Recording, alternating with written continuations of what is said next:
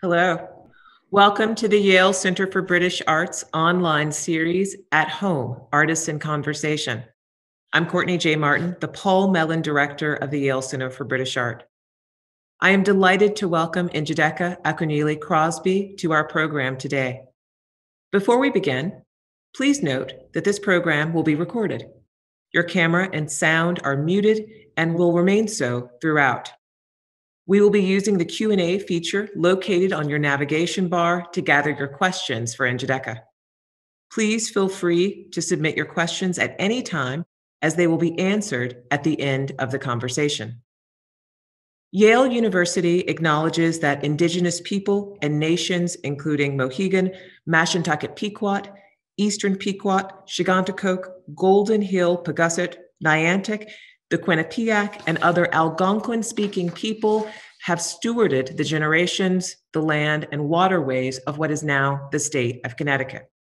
We honor and respect the enduring relationship that exists between these people, these nations, and this land. Njideka Akunyili Crosby was born in Nigeria in 1983. She currently lives and works in Los Angeles. She received a BA from Swarthmore College in 2004, a postbac certificate from the Pennsylvania Academy of Fine Arts in 2006, and an MFA from Yale School of Art in 2011. Drawing on art historical, political, and personal references, she creates densely layered figurative compositions that illustrate the complexity of contemporary experience. While her formative years in Nigeria are a constant source of inspiration, her grounding in art history adds further layers of reference. Religious art, Edouard Vuillard's domestic interior patterns, the academic tradition of portraiture, and still life painting are influences that also inform her practice. Her cultural identity is a combination of her strong attachment to Nigeria, her birth home, and to her adopted home in the States, an identity that is reflected in much of her artwork. She was a participant in the Venice Biennale in 2019, and recent solo exhibitions include those at the National Portrait Gallery in London in 2018, the Modern Art Museum of Fort Worth in 2018, and the Baltimore Museum of Art in 2017. She is the 2020 recipient of an honorary doctorate of fine arts from the University of the Arts in Philadelphia, an honorary doctorate from her alma mater, Swarthmore College, in 2019, and a MacArthur Fellowship Genius Award winner in 2017. Awarded the United States Artist Fellowship this year, Njideka's paintings are in museum collections throughout the world. In 2022, she'll be featured in a solo exhibition at the Yale Center for British Art as part of a series curated by the Pulitzer Prize-winning author Hilton Als. This exhibition will be the first time that a School of Art alum receives a solo show at the center. We could not be more excited. I have to tell you, Njideka, this is such a big and positive thing for us to look forward to. We are so excited to be working with you and to be showing your work. In fact, the series that we'll be showing, entitled The Beautiful Ones, is what we're really going to talk about today. Should we run through a few of these images just to get our audience on board with what you've been doing and what the work is like? Yes, and to familiarize them with this particular series. I would say thank you for the beautiful introduction. I should start. No, thank you. This is a first in this series, but the series actually dates from 2013. Is that correct? That the first painting you actually completed was in 2013? The very first beautiful ones I did, which is not part of the series per se, was when I was at the Studio Museum, so I think 2012. Yes. It was much larger, but the first beautiful ones that count as part of the series, you're right, was 2013. Can you tell me a bit about the inspiration for this series? What does the beautiful ones refer to? Why compile these paintings as a group in this manner? Sure. So before I answer that question, I just wanted to thank everybody who is tuning in. It's a pleasure to have you part of this talk. Grateful to you.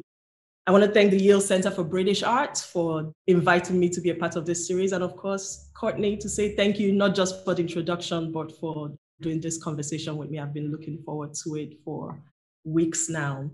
And also to thank all the people behind the scene, Jane and Linda, and the technical crew and people that I didn't get a chance to meet who helped make this possible and run smoothly.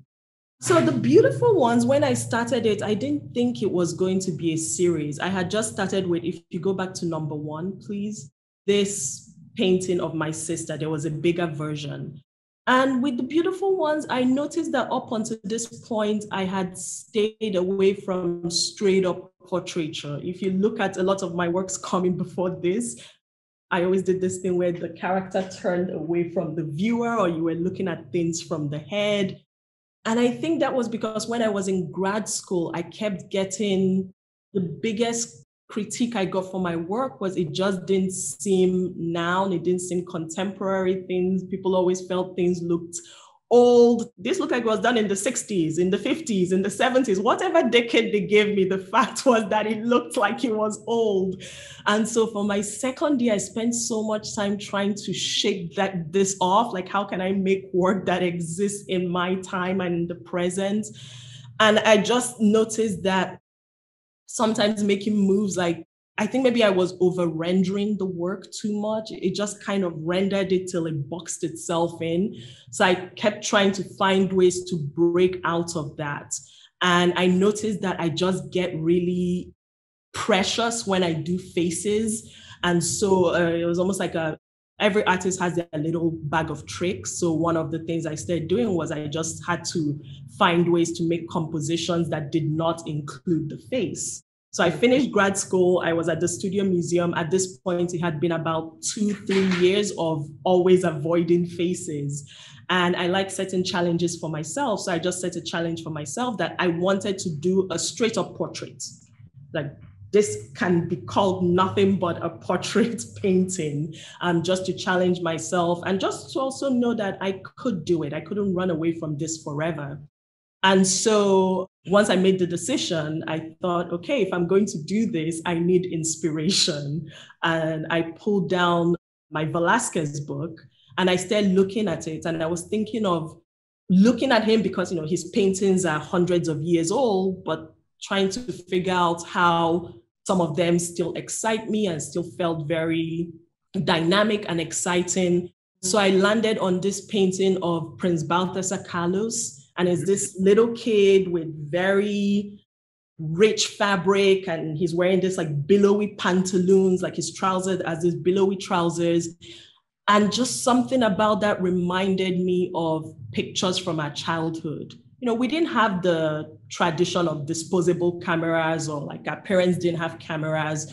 So photographs for us only existed for special occasions. It was like a festival or a birthday party or a graduation. So all the pictures in my family from when we were kids were all these very like formal, posed, highly stylized pictures. And the Velázquez work really reminded me of that. So it just made me think, I want to do a painting of my sister in this tombow outfit she had with the billowy pants, and take inspiration from Velázquez and think of ways to take this image and flatten it into big, simple shapes. So thinking of her head, her arms, and her legs as blocks of dark shapes against her white outfit in front of this light blue wall, and her outfit and the wall flattening into another block of a light shape. And so really planning the work in a very like abstract, flat way could be how I could break out of this being too precious with the face. So that's how I started this work. And I made it, and I love this painting so much that I made 3 versions. This is why this is 1C. The first one I made, I sold it, and I regretted it so much that I made another one, which I kept for myself. And an artist I really admire asked me for a trade. So I made a 3rd one to trade with the artist. And I enjoyed it so much, I wanted to revisit it again. So then I did number 2, which ended up being my older brother when he was young.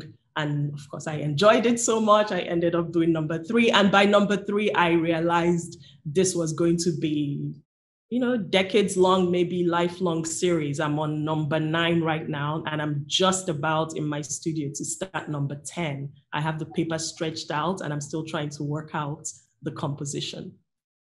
As you're working on this series, are you working on other painting series or individual paintings simultaneously, or are you solely focused on this series? Yeah, I'm working on different things. So the way I work is within my body of work, there are little like series clusters. The beautiful ones is one of them. And depending on what the work is, it takes a different kind of like mental energy and time. So like the very large group works with multiple figures tends to take a lot of planning to really nail down the composition and how things move and every choice I make in the work. And the beautiful ones take a lot of time because it's one of those things that it seems simple, but because it's simple and small, everything needs to hit just right. But it takes a different kind of planning from like the bigger triptychs. So usually I intersperse the work. So after doing, say, a triptych with a middle panel that is a group of people together, I might decide to do a beautiful ones for a change of pace. So for instance, I just finished this very complicated piece behind me that took over a year. And I just feel like I need to reset my head and I need to do something with a different pace. So I'm going to do the beautiful ones. That's why I end up doing about one a year. I'm doing other things at the same time, but the beautiful ones have almost become my reset. Wow. Because so many of them are family members. It's a series that is very dear to me and just calms and recenters me.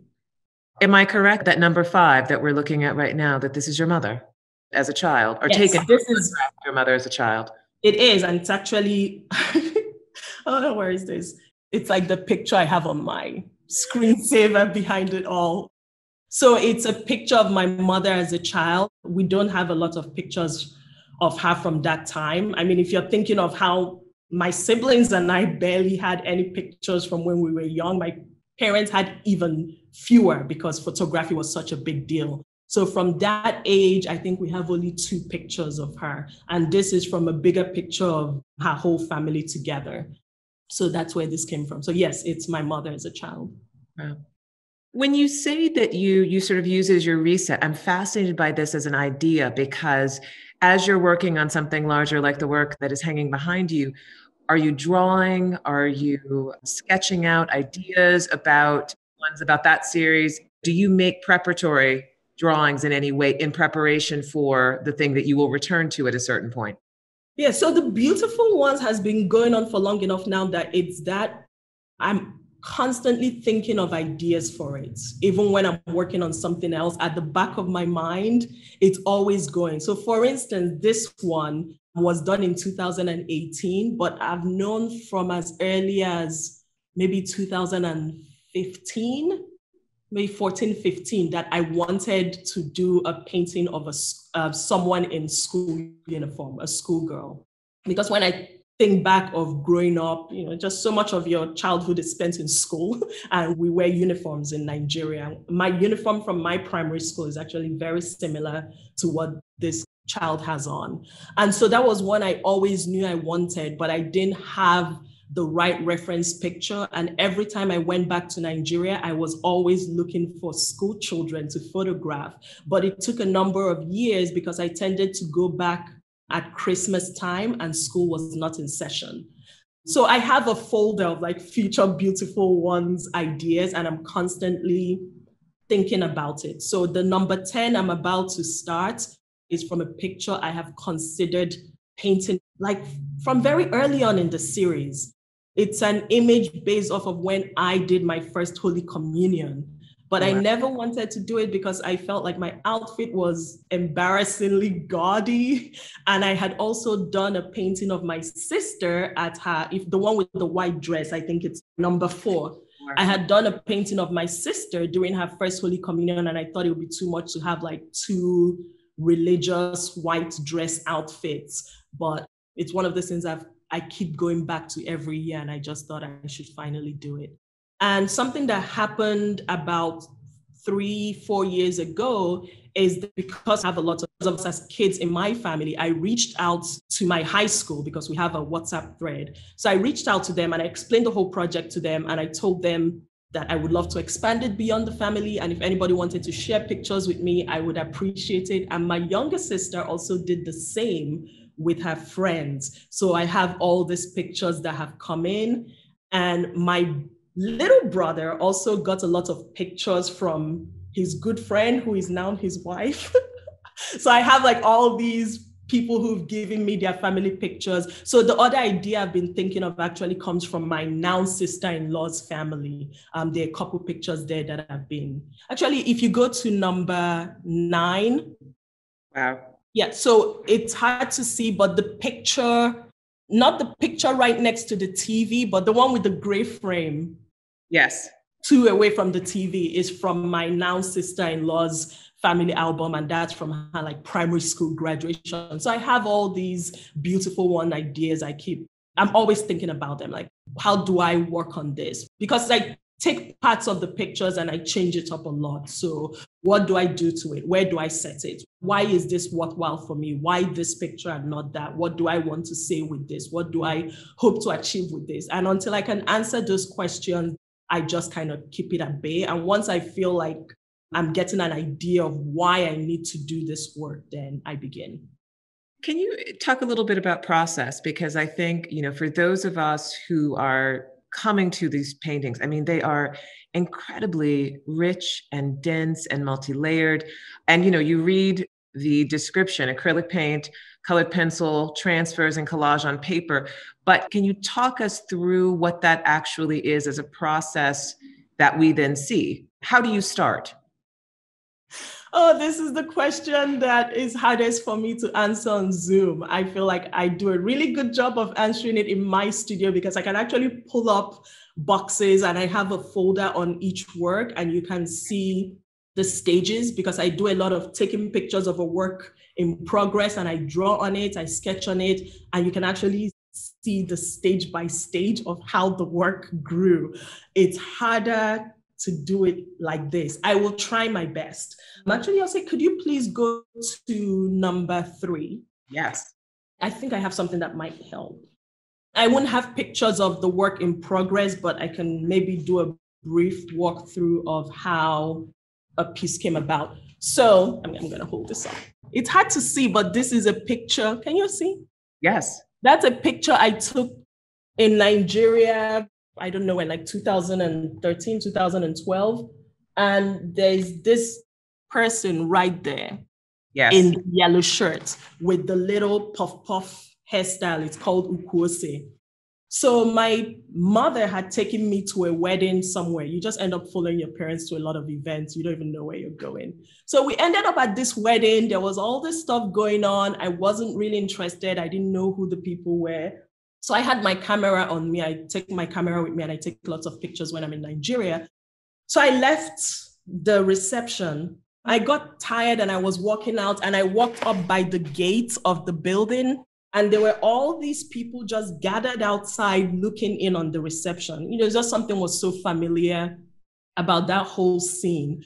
And I noticed this one girl, actually there ended up being 2, but I noticed this one girl in the yellow shirt. This was around Christmas time. I ended up going around Christmas. And in Nigeria, Christmas is big there, but Christmas culture is very different from here. We don't do Santa, we don't do presents and all Christmas tree and all that stuff. But one big thing we do is you always get new clothes for Christmas. So around Christmas, all the kids are out and everybody's dressed up. You have probably your one new outfit for the year and you're feeling yourself. So it's just it just resonated with me, seeing these little kids in their outfits. I remember getting my Christmas clothes, especially the girl with the little jacket. You could tell she was over the moon.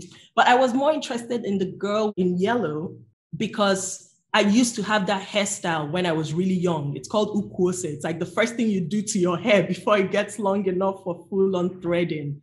So I asked her if I could take her picture and she said yes, but the whole time she was a little bit shy. And of course I wanted to be respectful and I didn't push. And then the other girl kind of came. I was like, you can take my picture.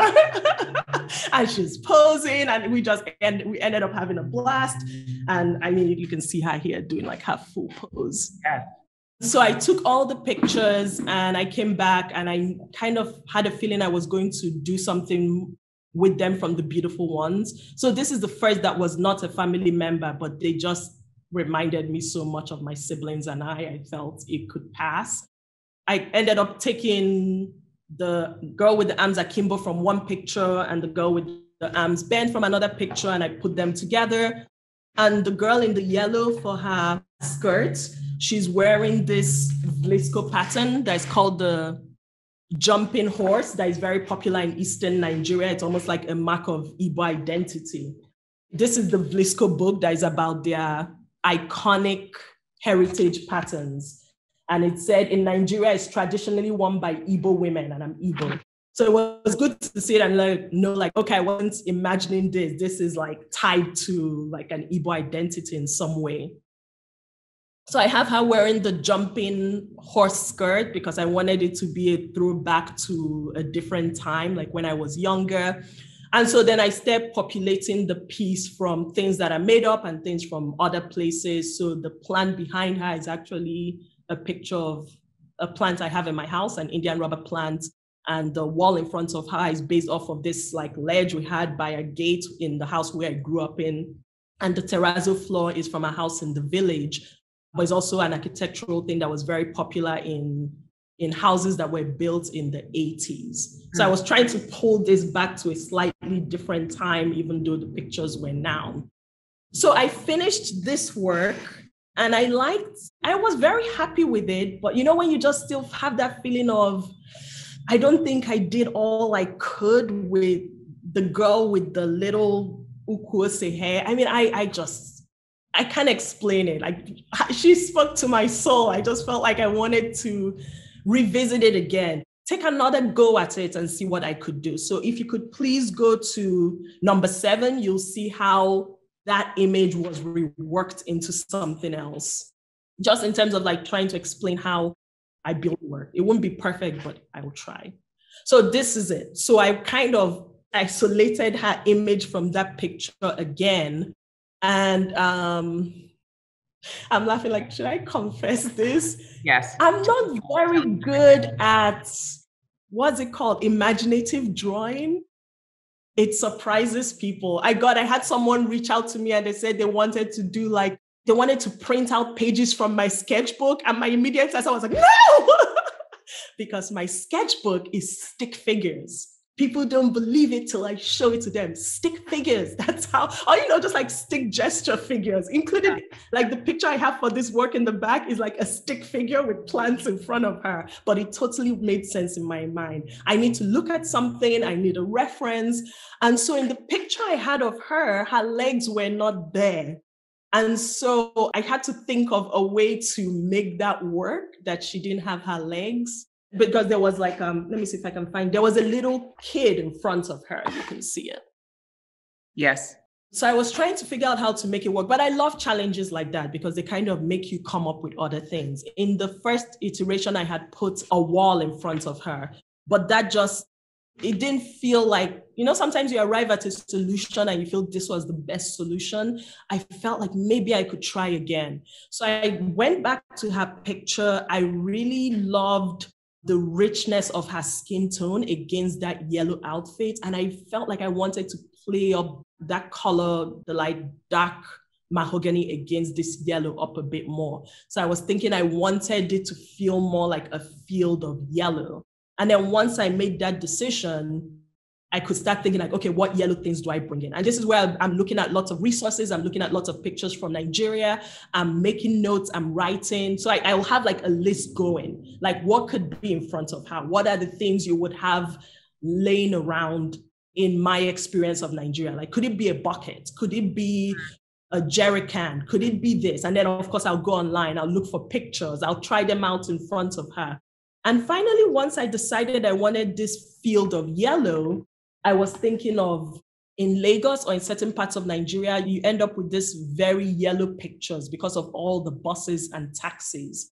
So I thought of it and thought, okay, that's what I want to do. And I started looking through my own pictures to see if I had any bus pictures. And I found this one. Wow. Yeah, so I map that out and put it in the background. And then once I had those, it became easy for me to figure out like, oh yeah, she's standing in front of a car. And then once I decided she's standing in front of the car, then I have to take time and do research and figure out what car is she standing in front of. What are the car brands that would have been very popular at this time? And of course, the Peugeot 504 was like no brainer, very easy. And the Lagos taxis and even Enugu taxis where I grew up are this very iconic yellow with the dark black, 2 black bands on it. And so it's just one of those things like, it took a long time of thinking, but then once I made this one decision, everything just started falling into place. And the piece resolved itself. Then, of course, I had to go online and look at hundreds of images of 504s and figure out which one had the right orientation I wanted. Because like, do you want to draw the back? Do you want to draw the front? Do you want it this way? Do you want it that way? And I can't really imagine it well. So I had to, and this is where having people who help me out is fantastic, because I could just like do a Google image search for Peugeot 504 and find every car in this orientation or that orientation or this orientation. And they put it all in a folder, and then I whittle it down and whittle it down. And then I found this one, and it was easy to change up the color because I found like a model of a toy Lagos taxi online that I could use to swap it out. And so I figured it all out, and that's how this work existed. And I think I ended up changing the license plate because the Peugeot car I found was in Germany, but I wanted it to have Nigerian plates. So then I had to find like a Nigerian car and switch. So it's like little things like that. So it's like a piecemeal coming together. And Njideka, do you think you're finished with this little girl? Do you think that you'll return to her? Right now, I feel satisfied. So I know when I'm going to go back to a work. A few works I have that I've gone back to, and it's usually when you have this, there's just this feeling you can't explain, but it's just like, I don't feel I've reached the end of this road. And then the piece across from me is a screen wall. And I'm actually doing this because there's this piece I did years ago that I liked, but I didn't quite feel I reached the end of the road. But now looking at the new version, I feel like, yeah, I've reached it. And so I feel it with the girl in yellow. I love this piece. I think I've reached the end of that road. Her friend in the jacket, I keep thinking maybe someday I'll go back to her. I just feel like it needs to be more over the top. She was such a character because Nigerian kids are very shy, and she just wanted to be photographed. I do think about them. I keep thinking, I wish I could track them down. I don't even know if they know they're in these works. But once again, you know, you just realize I don't even know where I was. I don't know what village. I got dressed. I sat in a car. We drove. We ended up at the wedding. So I am sad that I don't have any way to track them back down. Can you talk to us a little bit about where the title for the series comes from? I have read the book from which the title is taken by Ayikwe Ama. I am fascinated by your use of that title and the reference to that novel. Can you just talk to us a little bit about that? So the title, complete with the spelling of why with beauty. I love that there are layers to it. I'll get to it. But the title comes from a book, Ayikwe. I feel like I'm now just like, I think I remember this story, but he had titled it that way because in Nigeria, on our buses and lorries, people write things on them. And they're usually like, you know, life will be better tomorrow. They're usually uplifting things. And from what I remember, he had seen a lorry that had a text on it that had beautiful with the Y on it. And he liked that spelling. It's almost like full of beauty. And so his book was titled The Beautiful Ones Are Not Yet Born.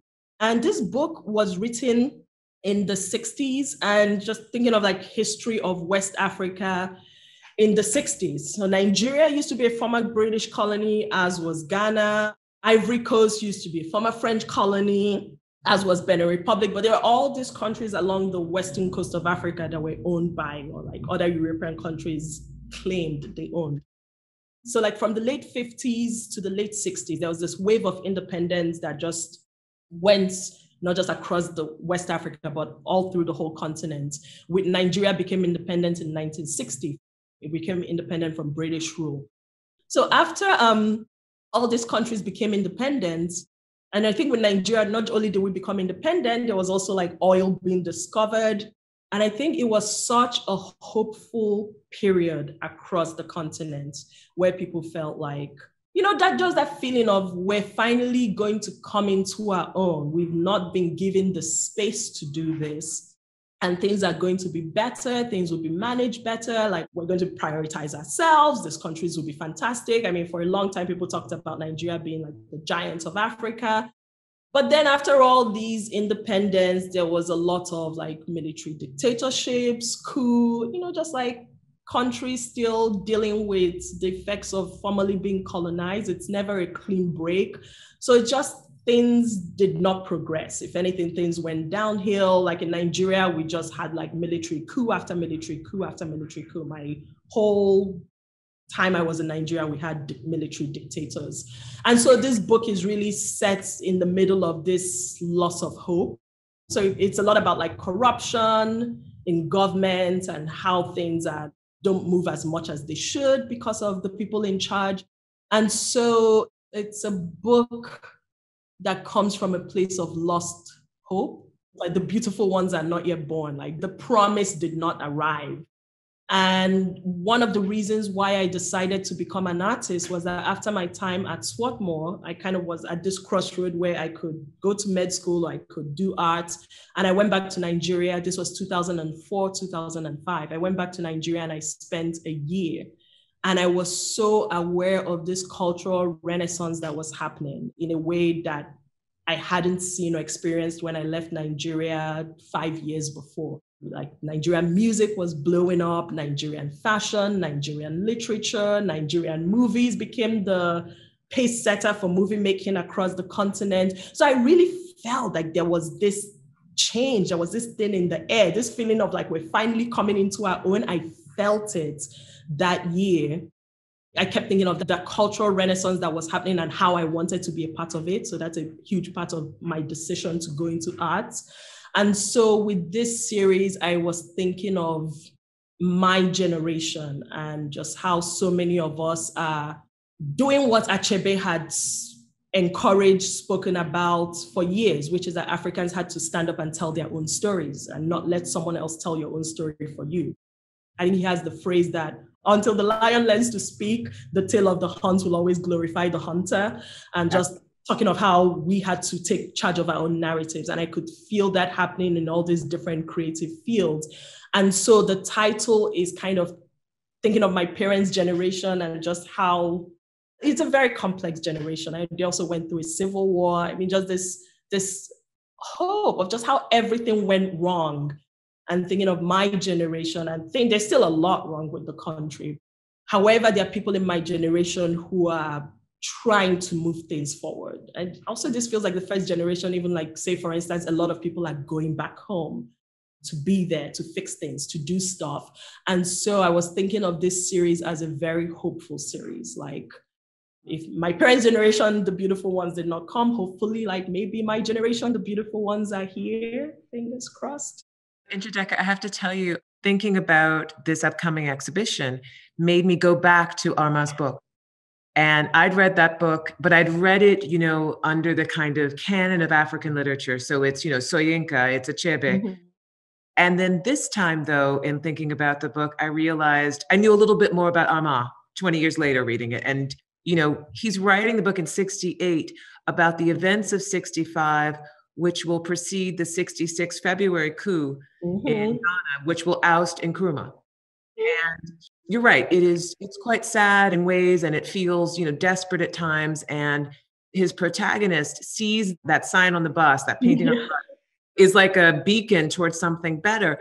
But then when I learned a little about Armand, that, at the moment at which he's writing it, he's actually writing that book outside the country. So in a sense, having it published in 68, when all of these things are happening on the world stage in terms of revolution and revolt and unrest and the response. The Biafran War in Nigeria. Exactly.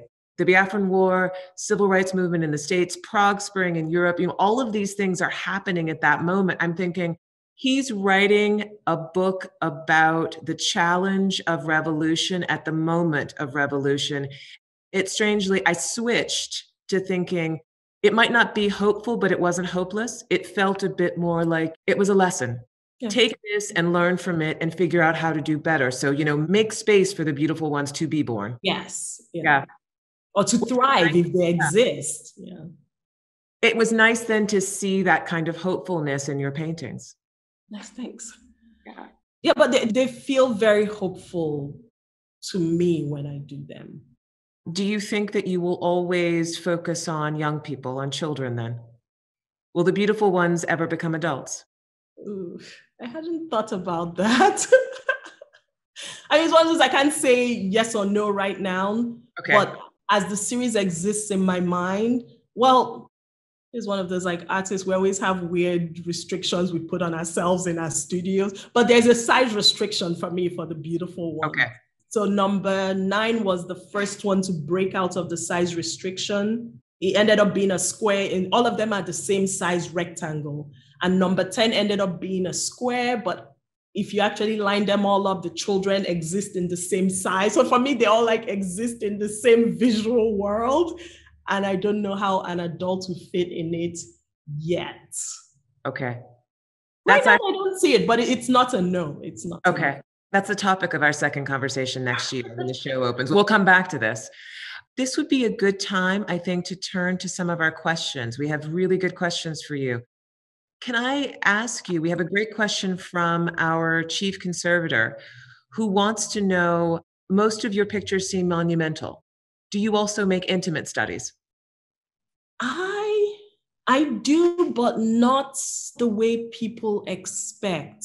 So I do have a drawing book and I do little studies on them. Most people will not understand it because they're just like shaded sticks.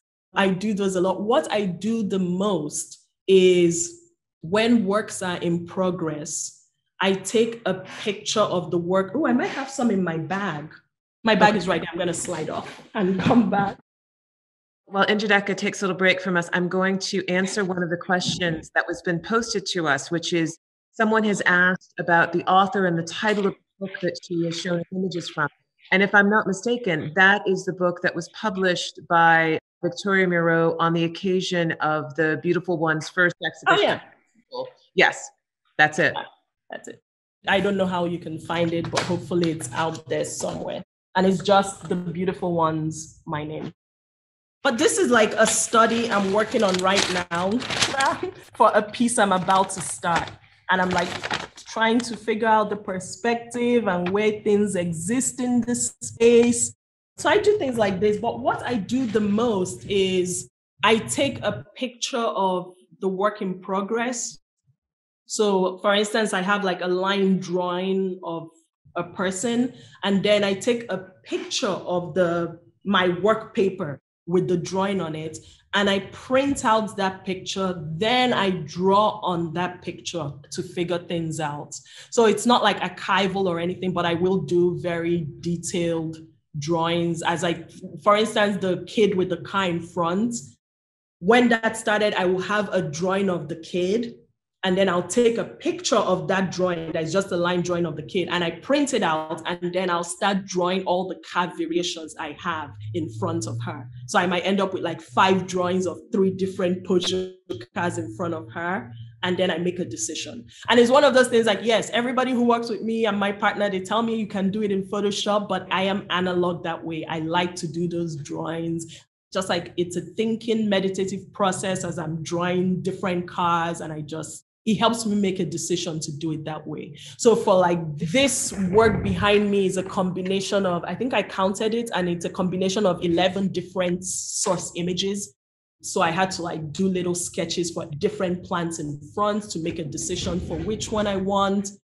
So they're not full drawings. They're usually like a printout of a work in progress with a drawing or a painting on it. So it's like old school Photoshop. Wow. But that's what you would have done if you had been a photographer working to resize and reset images for reproduction, in a print publication, for example, before Photoshop. So it makes sense that you come back to that as a process. I'm going to move and try and get my stuff. But if you have other questions, I will answer it. So Ikem Stanley Okoye, the great art historian from the University of Delaware, asked us a really good question. And I'm going to try to paraphrase it here. And Njideka, even in your resetting beautiful ones, is the density of background photographs. How are we to read your use of them? A Nigerian can read them closely, but what work do you expect or want or hope your American viewer does to grasp your meanings? Oh, that's such a good question. Ooh, and I'm thinking as I walk. So this was not an issue, but something that came up in graduate school. Just so many of the things are specific to Nigeria. And with some of the works, like if you go back to number 2, please. So with some of the works, the transfers are specific to the piece. So number 2 is my brother with the green and yellow outfits. So he had lots of outfits that look like that. Some people call them Biafran suits, and sometimes the Biafran suits are short sleeve. They're like this weird mix of like safari design thing. And it was very popular for boys to wear when he was growing up. And he had them in different colors and he always was feeling himself when he wore it.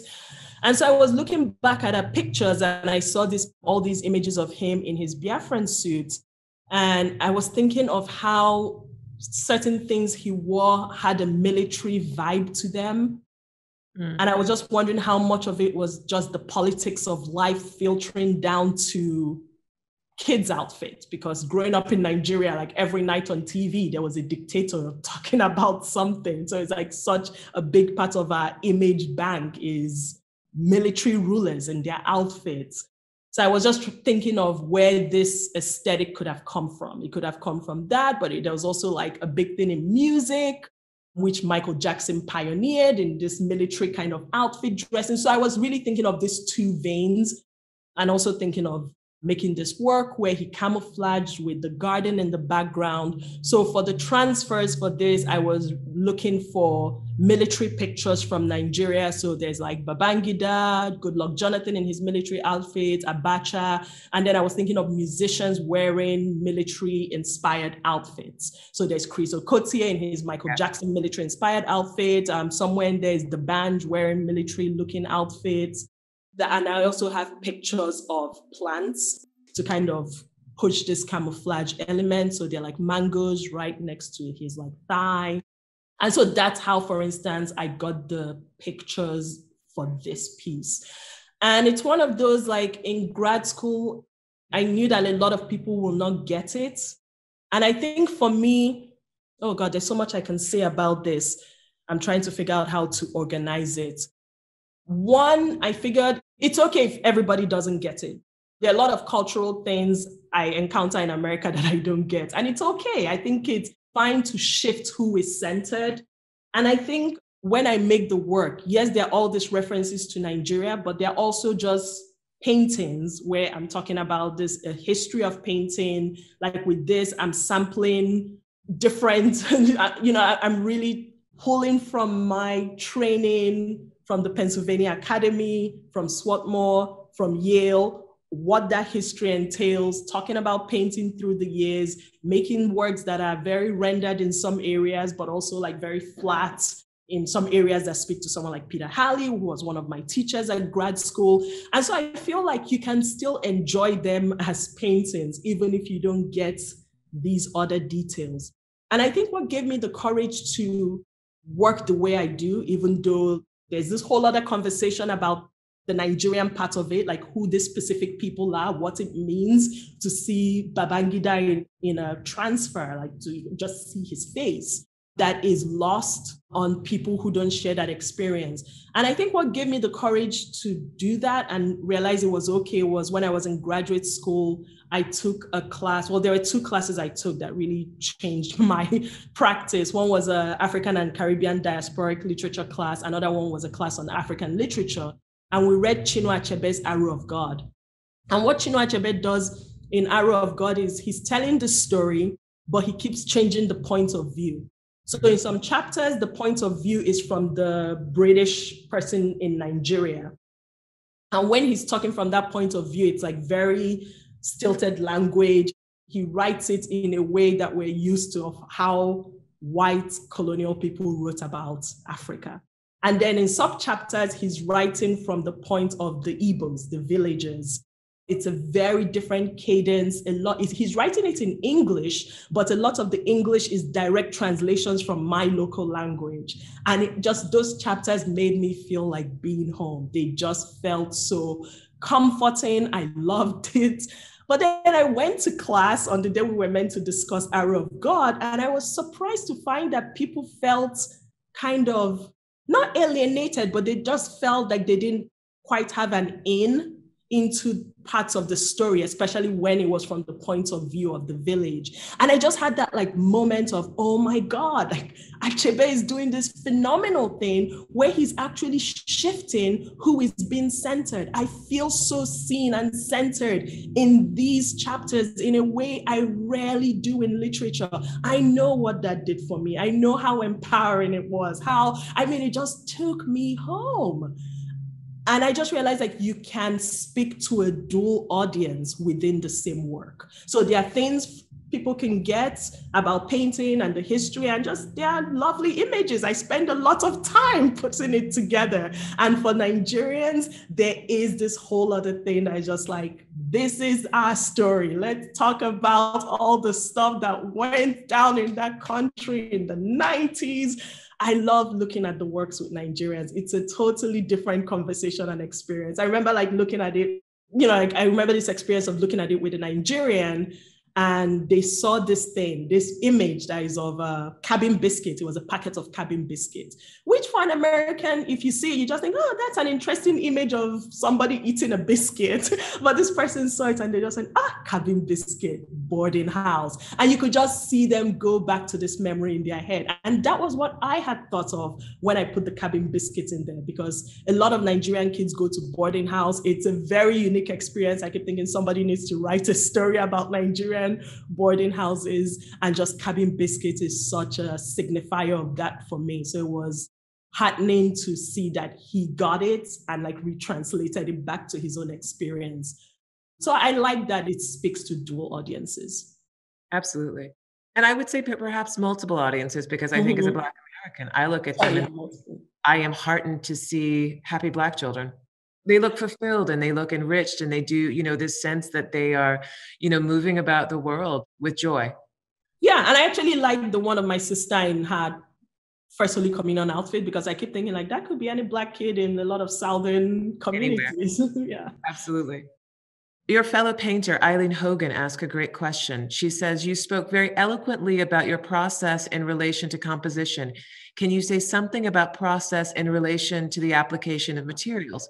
Transfers, colored pencils, and acrylic? Like, how do I choose which one I do? I think she might mean, I could be wrong about this, and maybe Eileen, you want to write back to it if I'm not explaining this properly, but I think that she might mean how you actually lay the materials down. Oh, okay. So yeah, now we get into the technical weeds, because there are certain things that are restricted by what materials can do. So one of the rules I have in my studio is there's nothing you can fix. I have to tell myself that a lot on days when I make a mistake and I'm just like curled up, rocking myself in the studio. Oh my God, someday I'll talk about the screen piece behind me had like a huge disaster that happened that took about a month to fix, but it got fixed. So one of the big restrictions I have on my work is the transfers can only go on raw paper. Because, the transfer is a printmaking process. I print out a work. I print out a picture. I put the picture face down on my paper, and then I use acetone to transfer it. And so it can only go on raw paper because the raw paper will absorb the pigments. So that means that I have to decide pretty early on where the transfers have to go. If I make a mistake or I change my mind, it's not impossible to fix. What I actually have to do is I have to incise, do like a very light incision around the area I want back to raw paper, and use tape to peel it back. It's a lot of work that I don't enjoy doing. So the first thing I have to determine early on is where the transfers have to go. And because I have to determine where the transfers have to go, the drawing needs to be pretty locked down. So it'll take about a month And I have to kind of like with this piece to figure out like what exactly is this plant in front? What exactly is happening over here? What's this? Once I have all the drawings in place, then I figure out where the transfers go. And I put the transfers down. And then the way I work, I don't figure it all out at once. I know that will be easy to figure it all out, but I'm impatient. One, it'll take me too long to figure it all out. I'm impatient. I just like when I clean, I like to see things vanish. And when I make work, it's almost like if this is what needs to be done, I like for things to start disappearing. So my mind is always just like, I want to find the one thing I'm sure of and get it done. So like with this piece, once I had all the drawing done and I figured out where the transfer was going to be, I wanted to paint the back wall. I just felt like if one thing is done, it just reduces the choices I have to make. And I do use Photoshop. So what I would do is I'll take the picture, put it in Photoshop and try to figure out the color of the wall. And then once I figure that, I paint the wall and then it's almost like the choices narrow, because then whatever color of this has to be is determined by the wall. So having the color of the wall restricts what this can be. And then I paint this and that restricts what the floor can be. So it's tricky because I have put myself in a corner a lot where I'm just like, oh God, these color choices I've made have made it almost impossible to pick a color for like the chair. But I like that challenge. How do I work myself out of a corner? Anyway, so then I tip up where I want the transfers to be and I put the transfers in. And then after that, it's a pretty open process. I'm like going back and forth between things. The transfers work just like raw paper. I can paint on them. I can use like, if I put certain mediums in the paint, it thins it out so it's translucent. So I can do washes on the transfers. I can do opaque paintings over the transfers. I can draw over them. So I just kind of use them like the raw paper, but I just want these images to come forward. What I love that the transfer does, it's easy to see it in person, but you can kind of see it right around here. If you think of the mat, the plant, and the pants, I love that the transfers do this thing where they flatten because they're all connected by being the same images or the same transferred images. So it's this thing that flattens, but then based on the wash I put on it, it separates them into layers. So there's this thing that's happening where things are like blended, but then they also stand out. So you're looking at a picture that goes across pans and floor and plants, but there might be like a corner where that one picture is three different things at once. So that's why I like that the transfers kind of help me do this weird in-out optical thing. Okay, I wanted to walk you quickly. Okay. I don't know if I have all this, but so this is the picture that this started from. So, I mean, you can see that's crossed legs. It looks different, but my legs are crossed.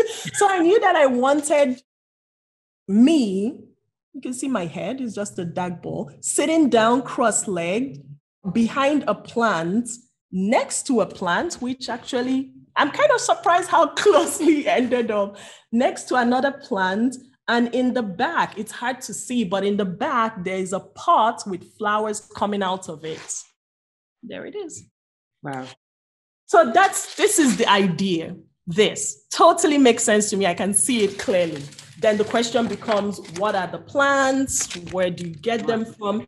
So I had a photo session with my husband. I ended up including my kid. That's a whole different story, but it came out of a studio visit with someone.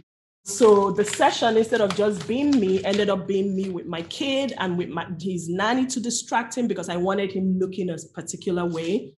And so I finally did a drawing from the picture I got. So this is what I had on the paper.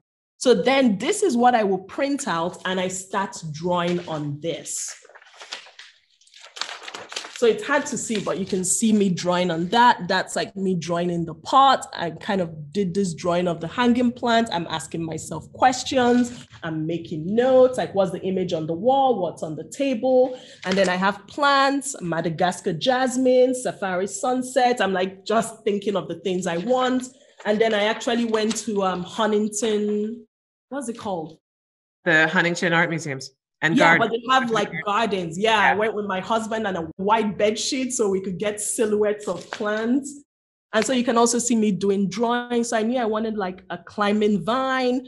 I was thinking of having a chair in the back. That didn't happen anymore. With a painting on the wall. That didn't happen anymore. So it's changing. And then you can see like the drawing in front of the work. And so it's just like growing a little bit. And then I do things like this to figure out where the transfers go. So I'm constantly like going back and drawing into the things. And Njideka, I don't know that I've ever been involved in a conversation where someone actually answered my process question. Thank you so much. This was so incredibly generous. I know, I really, just looking at the chat, and people are texting me now, people are so excited about what you will show with us. And interestingly enough, you went to the Huntington for an inspiration for that painting. After the show closes with us next year, actually in 23, we'll open in 22, close in the winter of 23, it will travel to the Huntington. So yeah, the works will return there. Yeah, it's amazing. Oh God, I shouldn't admit to this then. But the Huntington was amazing. No, because we were going into, they tell you not to leave the pathway, but we had to like go into the plant bed. You're my friend. No one in this conversation is going to say anything about that because we're so excited about what you've done. Yeah, really. No, because normally when I want plants, I'm looking online, and this is one of the things that frustrates me, especially when I know the particular plant I'm looking for, but it's just, I can't find a clean picture online. It's like, it's usually like next to other plants, so there's just green everywhere and you can't differentiate the plant. So finally I thought like I need clean plant silhouettes, and I thought like I just want to go somewhere with plants, have a white bed sheet behind the plant and take a picture so it's just a silhouette. And I thought, why not go to Huntington and do it? So I ended up with a whole folder of plants that I keep going back to now, and it was amazing. Wonderful. So this front plant is from Huntington. There's one in the background that is from the internet, and the Madagascar jasmine is from my garden. Wow. As is that one. Wonderful. Thank you so much for this. We've so enjoyed talking to you. I can't wait for you to come back to New Haven in person, and we look forward to the exhibition next year. I want to remind everyone that this conversation is one of a series, and that on Friday at the same time, we will pick up again with this series when Yinka Shonibara, CBRA, yes, in conversation with Martina Droth, the center's deputy director and chief curator, will be back to talk to us. And Njideka, many, many thanks. Oh, I want to say thank you so much for this. Thank you for everyone still online. I want to say it's been exciting to talk about the beautiful ones and keep peeping the bag like right over your shoulder. I've enjoyed seeing it. Yeah. That's from 1C. Exactly. That's your sister. Mm-hmm. Yeah. All right. Bye, everyone. Thank you. Bye. Thank you.